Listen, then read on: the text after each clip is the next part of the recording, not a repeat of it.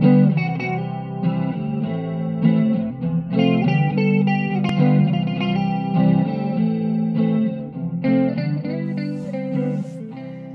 everyone, Berrnard here. Welcome to the Citizen channel. The day after the night before, yes, the Carabao Cup semi-final at Old Trafford. Fantastic, dedicated of course to the King, Colin Bell. Wonderful to see those number 8 shirts. I'll have to get a number 8 on my, if you've watched my little tribute to Colin Bell, obviously I was never able to have a number 8 on my shirt as a kid. Have you ever? I don't do it. I don't tend to get names and numbers on my tops, but perhaps I'll buy a retro shirt. I don't have any old shirts, to be honest with you. Perhaps I'll buy a retro shirt and have number 8 put on the back. I think that's my little tribute as well to that. So yeah, it's great to see that last night, obviously, and so sad, wasn't it, seeing Mike Summerby in the crowd there, obviously tearing up. Well, I've got room to talk, haven't I? Obviously, if you've watched my tribute, but hey, there you go. I didn't even imagine I'd do that until I started reading out some of the things. Anyway, but that's how it goes, isn't it? That's how it affects. Nothing wrong with the grown men crying. Is there with I've seen it at Main Road, or I've seen it at the Etihad. So there you go. I've seen it at a few away grounds as well. You know, not just tears of joy either. So anyway, yeah. Let's have a look back at the game at Old Trafford last night. Fantastic result, of course. A comfortable in the end 2-0 win, wasn't it? And yeah, we'll talk about it a little bit more, obviously, in a minute. We'll have a quick match analysis. We'll have of course, the player ratings. Simon Bukowski and my own quirky stats, of course, and then some headlines, and I'll even include some Manchester Evening News United player ratings today. That'll be funny because they're not very impressive. I'm not going to read out all the stuff that's been written about, you know, all the little comments, but I'll read the scores, which is quite interesting. So I'll even include them today because under special circumstances, obviously. Please, if you're new to this channel, please push that subscribe button. If you've got any City following friends, please point me in my direction. I do these City present vlogs, but obviously I do the City history, and as I said, there's a Colin Bell tribute out there as well. Fantastic. I love doing that. It was emotional, but I love it, and a lot of people are commenting and saying how great it was. So my thanks for everyone who's commented. Fantastic, and thanks for watching it as well. It's certainly one of my most watched vlogs of recent times. Anyway, as far as City are concerned. Yeah, so yeah, please push that subscribe button and push the bell notifications if you want to know about these vlogs. And you'll also notice some film stuff as well. I have a little film and TV channel. I do film reviews and information vlogs and what DVDs are coming out to buy, stuff like that. So TV drama reviews. So if you've any interest in that or know someone who might be interested again, if you can point them in my direction, get them to sub, that would be fantastic. You get I kill 2 birds with 1 stone, don't you? You get the best of football as far as Manchester City is concerned, and you get the best of film and TV as well. What more could anyone ask? All for free. Hey, there you go. And yeah, please, there's a couple of links on screen for Facebook and Twitter, so I put loads of stuff on there as well, and retweet and share stuff. So if you want any followers or friends, just get me on there, and I do check every couple of days and follow and friend everyone back. Right, City, yeah, the starting lineup. 2 changes, of course, to the Chelsea game. The team that started last night. Stefan, Cancelo, Stones, Diaz, Zinchenko. Fernandinho was a captain. Gundogan, KDB, Mahrez, Foden and Sterling. Subs, well, I'm not going to say young Trafford at Old Trafford. Subs Trafford, I just did, didn't I? Trafford, Walker and Jesus. There you go. I thought it took weeks to recover from this corona thing, but hey, there you go. Walker, Jesus, Aguero, Rodri, Mendy, Nemecha, Harwood, Bellis, and Betty again. Nice to see him back on the lineup again. Delap, was there no Delap? I have no idea. What I don't know what's happened to Delap. Yeah, my lineup thoughts. I got 10 right, didn't I? But I did actually say if no Aguero, Mahrez had played. So I got 10.5 really, didn't I? Because I did. We weren't sure about Aguero, so obviously the team I picked. I think I've got 10 anyway. I'm looking at it. Yeah, I mean, I said I got 8 or 9 the other day, and I got one wrong. But yeah, so I did pretty well there. I think I'm quite chuffed with that. But it's more or less picking itself at the moment, isn't it, with this COVID thing? Yeah, pre-match social media. It's quite funny actually. A couple of the big guys, City Extra, if you follow them on Twitter, they. comment from Lewis and Jordan was that they were buzzing with that team, very confident, team in good form, defence is solid at the moment, come on you Blues. And then to the other extreme, you got the gentleman Stephen McInerney, obviously from Esteemed Company, and he was the opposite, not that confident with that lineup, to be honest. Think the shape that made the Chelsea performance so great from the other day will be totally different without Bernardo, unfortunately. So, hey, it's all opinions, isn't it? And as you say, it's nice in hindsight, isn't it? Say, oh, what an idiot you were, but there you go. So, quite different views.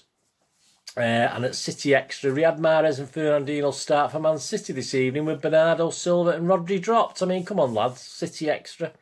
Silva was banned, he wasn't dropped. And, to say Rodri was dropped, he's perhaps pushing it a bit. He might have been rested, you don't know. But, I don't try and be too... All right, I had my pet watched till the end of the season and said he was going, but that was my opinion. And then once he signed his new contract, I said he might be going because there's no guarantees. But, some people put stuff out just to get comments, but I think that was just a bit of bad research there, to be honest with you.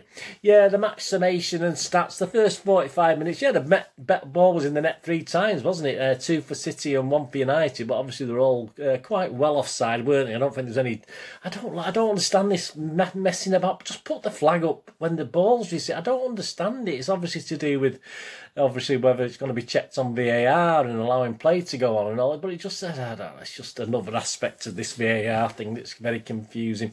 9 minutes, a great save, or a good save. Yeah, good to a great save from Stefan from a Bruno effort, wasn't it? It was only 9 minutes. It seemed a lot longer into the game to me. But and he did it with his sort of De Gea-like. I mean... as you may know, I did play a little bit in goal. I'm not up to the standard, obviously, as even Mr. Stefan or anyone. But my instinct when I was going left, I would never have saved a ball with my right hand going left. I would have always saved it with my left hand. I know De Gea does that a lot. Similarly, going to your right, I wouldn't necessarily wouldn't save it with my left hand, I'd save it with my right hand. So, I don't quite understand that, because I'm sure you can't get as much, you can't get as far over if you're using your opposite hand to the direction you're going. So, but anyway, it was a good save. I'm just talking, the details of it. But, it's still a good save by Stefan. KDB had that was 13 minutes. KDB, I thought these were like halfway through the half. 13 minutes, that rasping shot, wasn't it? Came off but it looked as though it was going in when it left his foot, didn't it? But it just sort of scared out a little bit. And the only other thing I really made note of in the first half was Zinchenko was struggling, obviously, when Rashford was running at him. That was a bit scary, and I did actually comment at half-time, and he's a little bit of a backup. I think we need to cut someone watching Zinchenko if it's going to happen, but fortunately, I think United were a different side the second half, weren't they? Weren't very good at all. But, and the only other thing, I was scared to death at corners, because I remember that first corner, they all put men on the front post, didn't they? They looked like giants to our lot. Even our big lads looked small compared to their lot, so that did worry me. But again, that, like most of the things United did last night, it sort of died out after half time, so it didn't become a problem, because it was quite even. Half time, I wrote, it was quite even. United always looked dangerous. City not so much, with Mahrez and Sterling not really clicking. I don't think they were. I think Mahrez didn't know where he was playing, to be honest with you. Then on to the second half, of course. Fernandinho, didn't take long for Fernand to get booked, did it? 47 minutes he got booked. Unnecessary? I don't know. 50 minutes, yeah, great goal. I mean, apparently it went in by Stones' thigh, didn't it? But it could have been another area, if you think about what Mr. Pep said about him a few months ago, about his, remember. So it could have been that. I wasn't quite sure what part of the anatomy hit John Stones, but it went in the net. That's all that matters, and no one was offside, and it's fairly poor defending from United, to be honest with you, on 50 minutes. No real attack by United after that. There's no real sort of man the barricades, was there? It was pretty much all City. I did lose my stream a couple of times for a minute or two. I don't think I missed anything too crucial. 53 minutes, Cancelo blasted over, didn't he? A great... good shot. It looked so it might have dipped into me, but obviously just kept going up, didn't he, unfortunately. Sterling had an okay header, actually. I didn't think Sterling played well again last night, but that's saved by Henderson from his header. I thought he did okay to get over it, because it seemed a little bit high for him. So, credit, I'm not going to pick on him. At least he got it on target, which is half the battle. But not a bad save by Henderson. 62 minutes, Mahrez was brought an okay save from Henderson. So, I mean, that was probably one of the only things I remember Mahrez doing, to be honest with you. 78 minutes, Cancelo was booked as well. 79 minutes, the only substitution for City, Rodri on and Mahrez off. I must admit, I thought he would bring Walker on and then move Cancelo over to the left and take Zinchenko off, to be honest with you, because obviously I was worried. But I think the lack of any sort of real attacking intent by United the second half, I don't think Pep considered doing it. He didn't need to do it. 83 minutes, yeah, fantastic, wasn't it? I mean, it just from nothing, really, wasn't it? It was a corner, and then it came back to Berrnard from a poor header. About 22 yards out, a nice sort of volley into the corner. But, I mean, you know, in my day, we used to have defenders on the post and they would have cleared that. But, hey, it's a slightly different game now, isn't it? But, yeah, that's 2-0. If it wasn't over at 1-0, which it more or less was, I thought we were going to see it out at 1-0. And that was it, wasn't it? I mean, again, United never really did anything, did they? I think there's 2 or 3. I think there's 3 minutes injury time. And that was that. Ref watch, yeah, Atkinson. Yeah, I gave him 6 out of 10 last night. I thought it was okay. It wasn't too bad. It's a derby after all. Perhaps not as flying in as perhaps in the old days. These days, they're quite mild-mannered derby, wasn't it? We'll look at the stats now there. Shots 11 by United, 2 on target. City 12, 4 on target. Possession 39% for United, 61% for City. I think that was a lot closer the first half, wasn't it? Passes 442 United, 678 by City. Pass completions not fantastic, 84% by United, only 87% by City, but obviously a little bit more nervy, isn't it? A little bit more everyone at them, isn't it, in a derby game? So I suppose that's not too bad. Corners 4 each. As I say, I was a bit worried about certainly 2 or 3 of their corners. Fouls 9 by United, 6 by City. That's nice. Usually it's the other way around. Usually it's certainly against United these days. We tend to foul a lot more. Right, player ratings. Here we go. My basic score is 6.5. So if a player has a basic standard okay game, in line with the team's performance, he gets a 6.5. If he doesn't, he gets less. If he has a better game, he gets more. Simple as that. I'm not sure what Simon Bukowski's guide is, but he's got some high scores today. Anyway, let's have a look.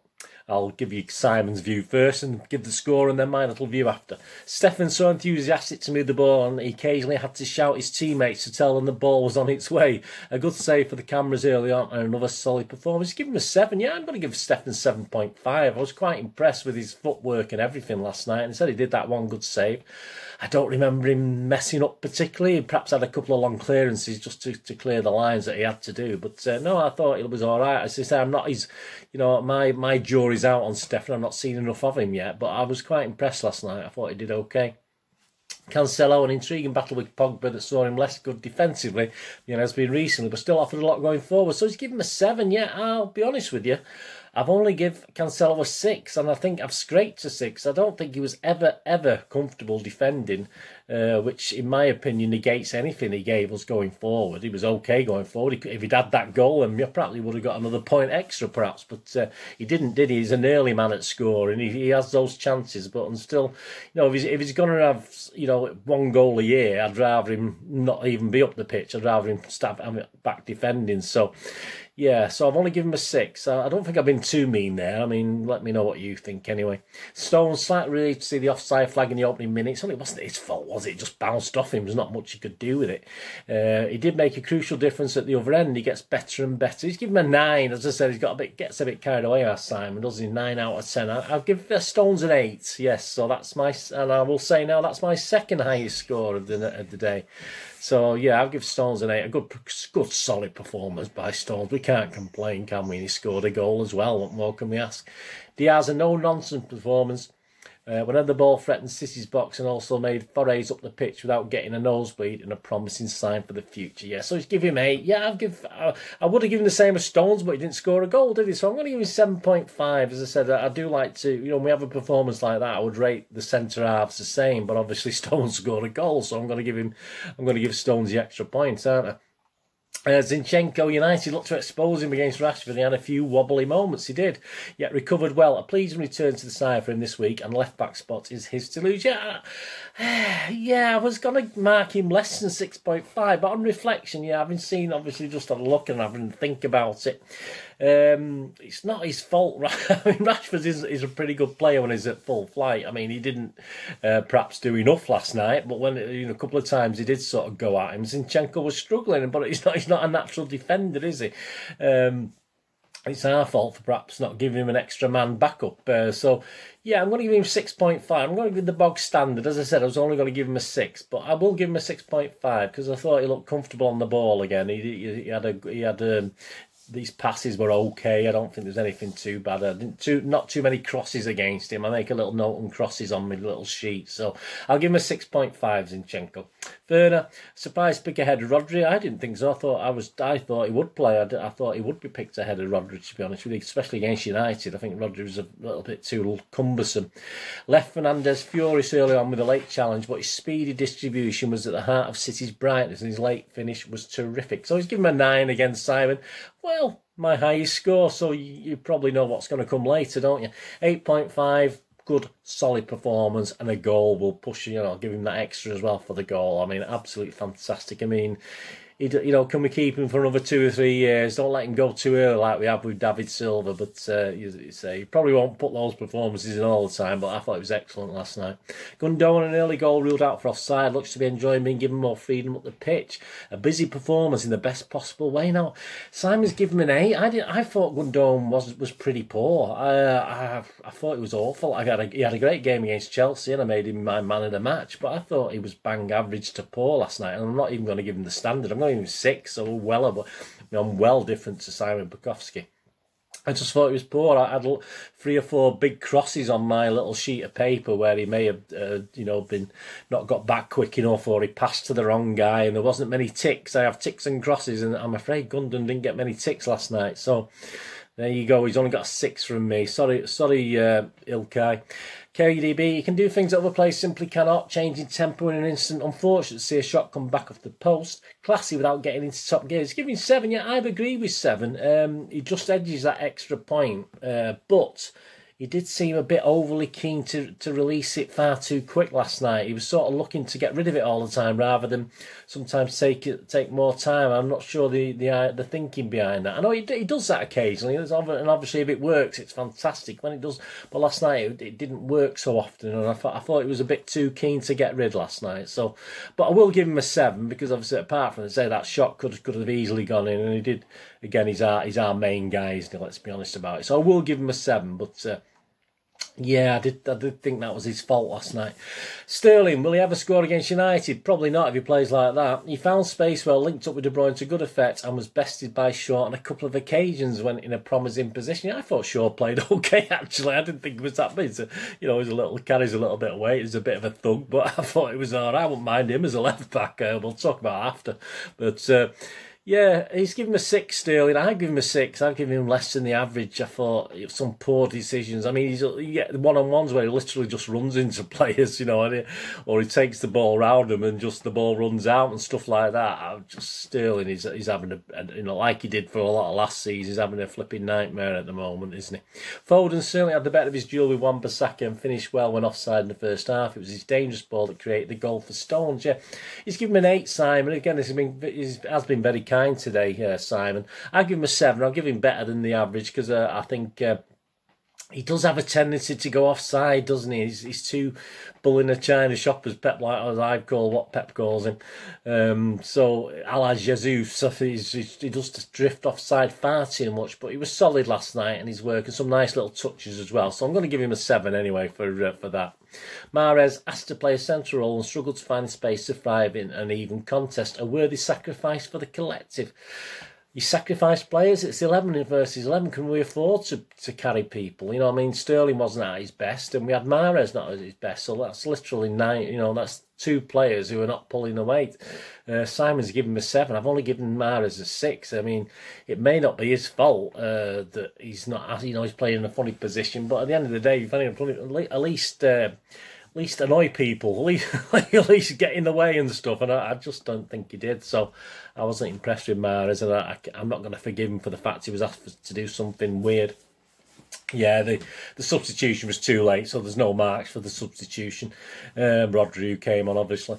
Yeah, my man of the match, yeah, if you looked at those scores, and yeah, not necessarily, sometimes we'll give it a man of the match even if they haven't got the highest score, just because that's how it works. That's just how my mind works. But I'm definitely going to give it Fernandinho. He got the highest score. And I think the fact he's sort of reliving his youth, and I thought he had a great game last night, and he wound up Bruno, so what more can we ask? It's fantastic. Yeah, just a couple of post-match interviews. Guardiola, of course, I just wanted to mention this for what it was. Says our 2-0 win, which secured a fourth successive Carabao Cup final appearance for Colin and his family. That's fantastic. Of course, this is for Colin Bell. He said, I'm sure he will be so proud. It's not about winning or losing, but playing who we are. I think Colin would like that feeling.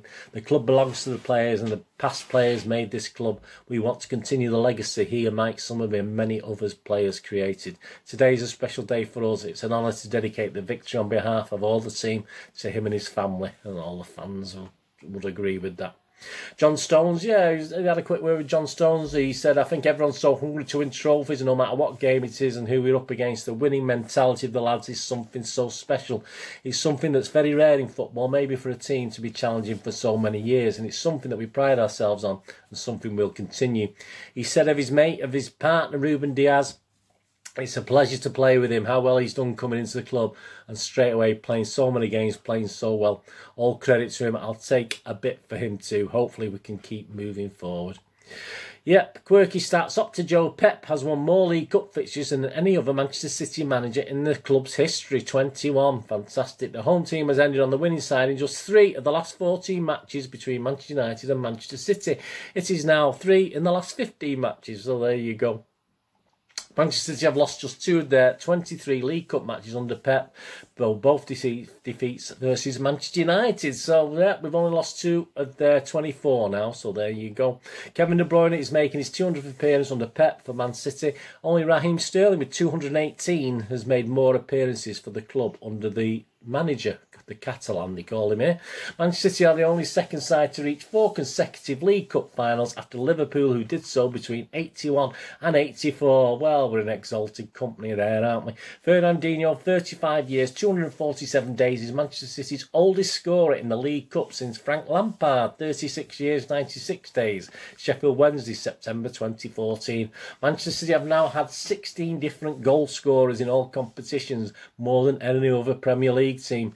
John Stones has scored his first goal for Manchester City in 1,162 days, with his previous one coming against Napoli, November 2017 in the Champions League.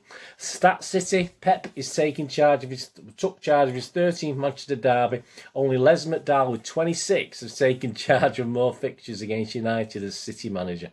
Man City have failed to score in their last 3 matches against Man United. Obviously, this was before the game. In all competitions, the last time we failed to score in 3 consecutive fixtures against the Reds was between November 1994 and October 1995, but we rectified that last night. City have won 5 games in a row in all competitions for the first time since March 2020. There you go. John Stones' Ruben Diaz are yet to taste defeat in any of the 8 games in which they have started together for City, and have only conceded 1 goal during that period. Absolutely fantastic. The headlines: The Guardian, John Stones sinks United and returns City to the Carabao Cup final. Yep, there you go. What have we got here? Yeah, I'll have a quick look. United ratings in the Manchester Evening News. Let's have a look at their page. United falls short again in the semi. Yeah, that's his 4th semi-final loss, isn't it, Ollie? Poor Ollie. Yeah, the ratings, here we go. Henderson 6. So there you go. He starts off well. I thought, yeah, he was all right, Henderson. Basak at 5. Lindelof 6. Didn't really notice him. Harry Maguire 5. Terrible slabhead. Luke Shaw 5. I thought it was all right, Luke Shaw. Scott McTominay, dirty. He should have been a book in the first half, to be honest with you. 5. Fred 6. I didn't even see him, but I didn't even notice. I think I noticed him in the second half, and I forgot he'd been playing. Bruno Fernandes 4. Whinging, mithering, useless. Paul Pogba 5.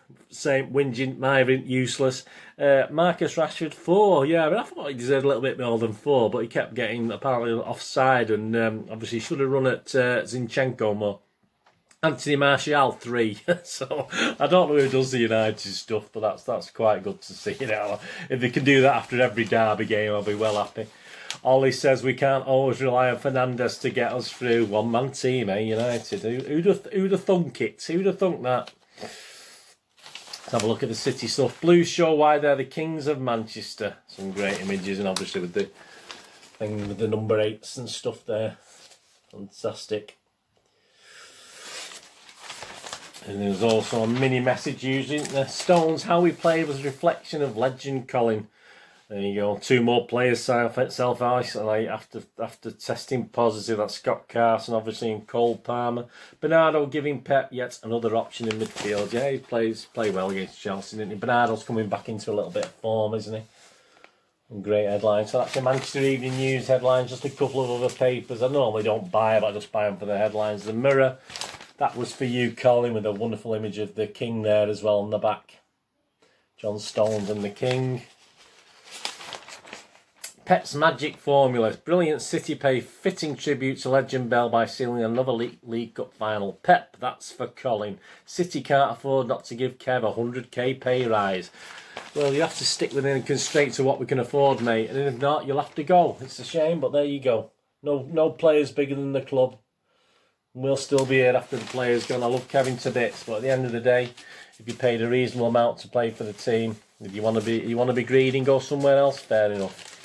Man United 2, Man United 0, City 2. Pep dedicates semi-final win to Special Bell, fit for a king. So yeah, obviously emphasis on Mr. Colin Bell again there. And inside now a Stones throwaway from the final. I assume that's from another cup.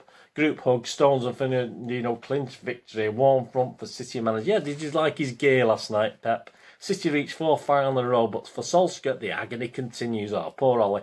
We hope Colin is looking down on us. There you go. Solskjaer and Coach Carrick are powerless to prevent another cruel defeat. We are cursed. Oh, poor United. Poor me. Poor United. I don't know how they get through a day, the United. I don't know how they survive. It must be hell. You know, going a few years without being dominant. I mean, you have won a couple of cups, haven't you, recently? Well, 2 or 3 years ago. I'm not too sure. Yeah, conclusion. Yeah, I think we played within ourselves. We didn't have to do anything. I said I don't think everyone was on fire. I think we played with about 9.5 men on the pitch last night. I mean, Sterling, particularly, and Gundogan, I thought were weak. I wasn't overly impressed with Cancelo last night. So, yeah, I mean, and I said I was worried the first half. I thought United played quite well. I was quite impressed. I never really worry about Pogba, but you know he can always do something. You know Bruno Hernandez can always do something. With these, and Rashford and Martial, of course, but they're sort of not playing as a team, I don't think. They're looking for those little bits of, either getting a penalty or a bit of magic from someone, Well, I'm just going to say Pogba then, but does he do any magic? I'm not too sure. But I don't ever watch United unless City are playing them. Obviously, I did a Premier League thing last season with another gentleman on another vlog, but so I did watch most of the games. But I don't tend to watch. I have other things to do, so I watch City and that's it. So I struggle to watch Match of the Day these days. So I wasn't overly impressed with the second half display. I thought, that's the thing about United. I think when we play United, they always seem to have a good half against us. If they play poor the first half, they're going to play well the second half. If you think, obviously, back to the 2-0 lead at half-time at the Etihad a couple of seasons ago, but and then the game in the second half. But they seem to only have one half in them for some reason, and usually that's enough to carry them through, isn't it? I mean, they can be 2-0 down against someone and come back and win 3-2. We've seen that, but it's unusual with United. They don't seem to be able to do it. City don't do it, but we do it in a different way. We actually finish a game off and then sort of not as effective one half to the other. So that's our normal thing. So it is unusual with United, I must admit. So I think we did play a little bit within ourselves. We certainly weren't on top form last night, but we were good enough because at the end of the day, United weren't. You look at some of the scores there, weren't good enough basically, and they certainly weren't good enough in the second half. And they didn't seem to have an answer. They didn't seem, once he went behind, they didn't really have an answer, did they? And Ollie didn't seem much idea to what to change, whether he had anything on the bench. I'm not sure who's on the bench and whether they're any good or not. Particularly, I know he brought a couple of subs on, but. I mean, people like McTominay, I mean, bang average players. I mean, really are bang average players. I mean, there's 5 or 6. I mean, of those players to have in the City team, who would you have? I mean, you're struggling, aren't you? I mean, yeah, Rashford on form, but again, he's not. He's experienced now, but he just plays like a 19-year-old, doesn't he? And that's the thing. And same with Martial. He's experienced, but he plays like a teenager. It's very odd. I mean, I said the only one I'd have is Luke Shaw, but there you go. Yeah, so there you go. I mean, anyway, you know, I'm not going to... I mean, it's just I'm not going to say how United... I usually do a bit on the opposition, but United, they're all right. They're doing okay in the league, aren't they? And you can understand, as I said, you can understand why, because they rely on the odd players to get the penalties or the odd good goal, etc. But as I said, perhaps Luke Shaw. I'd take Luke Shaw as left back up, but there you go. Anyway, thanks for joining me today. Let me know in the comments what you think, what you thought about the game. It's gone on for about half an hour now. My apologies. I try and be as succinct as I can with these, but I like to chat, don't I? Yeah, I'll be back, of course, with the Birmingham City FA Cup third round review, so that, or preview review. I mean, I always get them mixed up. It's I mean, the United review, for instance, that's before the game. So is it a preview or a review? I don't know. So that's why I'm calling this the big match analysis now, just to stop confusion, because I get confused anyway. So I'll be back with a look at the Birmingham, probably on Friday or Saturday. I'm not sure what day I'll put that out. And of course, please check out that Colin Bell tribute that I've done recently. That's very emotional for me, but I enjoyed doing it, and there's some good stuff in there, so please, if you could check that out, that'd be fantastic. So thanks for joining me today for this big match analysis. Whatever you do the rest of the day, have a great one. Look after yourselves, look after your friends, look after your families. More importantly, let's all look after each other until we meet again here on the Citizen channel, or perhaps you flit over to my film and TV channel. All I can say is please stay safe, Blues. Come on, City. Thanks for watching. Bye-bye.